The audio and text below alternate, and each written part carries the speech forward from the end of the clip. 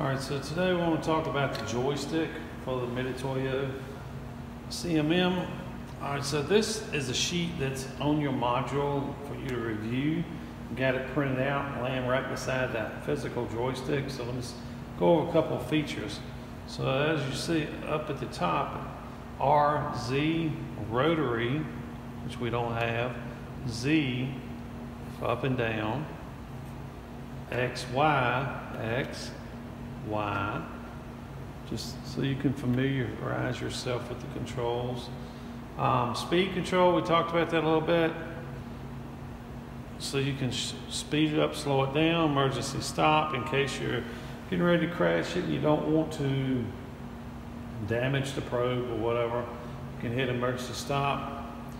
This is the status window. This, if you can see on the sheet, it's got an E. Typically E's are alarm codes, but pretty much what we're going to use it for is when you see numbers, that means it's in rapid. If you press this, this, or this, all three of those puts it into measure mode. You have a rapid mode and a measure mode. The measure mode typically says L. If you see L, you know you're in measure mode. Take it out. Okay, let's go down here. So these function keys, left, back, and right, used to operate the joystick while the operator stands at the left, right, front, or back. This machine is not huge, but if you have a huge one, you can walk around with this joystick control, and if you're standing to the side, you can press one of these buttons, and now X may be Y and Y may be X. This machine's not big enough to us to need that, but it has that option. X, Y axis function keys, I've never used them. Not really sure what they're used for. I'm sure they have a use somewhere. Down here, the lock, the X, Y, or Z axis. So you can lock one of your axes. There are a few times you may need that in industry.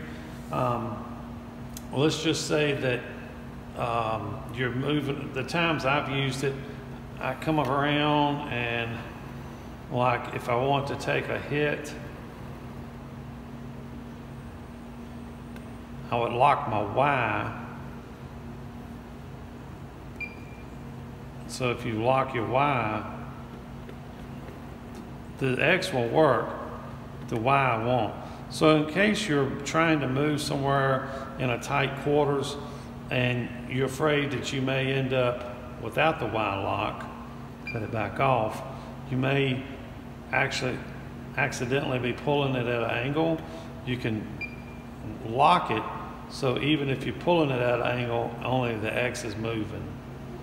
So there's a few times you may need to lock it. This button forcibly stops the travel in the sense an R stop. Never used it. If you need to, you just hit emergency stop. M for measure. You can, again, you've got them on top or right here. Any one of these three options puts it in measure mode. These find sets the joystick mode to find feed. Generally we'll change it in the program. Start is the button that initializes it. In the next video there will be a startup procedure and I'll show you what that button's for. See, cancel cancels the measured point and the travel point. Then up here you have TS. This is the touch probe. TS enables the touch sensor. I don't know why they didn't call it a TP, but TS, touch sensor. So if we press this and I do this, it disables it. Put it back on, it enables it. Of course we got an alarm because I don't have the software set up in it. But anyway, the TS, the only times you would need that is if you were changing the probe, you would cut it off so that when you're trying to touch it and switch out to another probe, it wouldn't do an alarm false hit like this. RT cuts on the rotary table, which we don't have.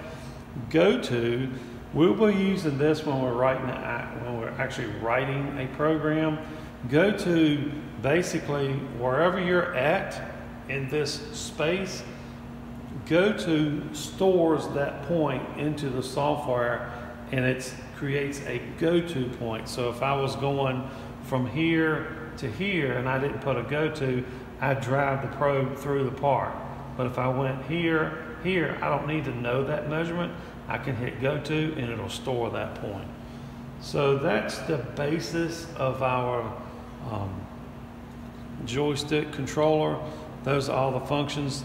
The big ones we're going to be using are the joystick, go to, start when we start it up, and that's just about it.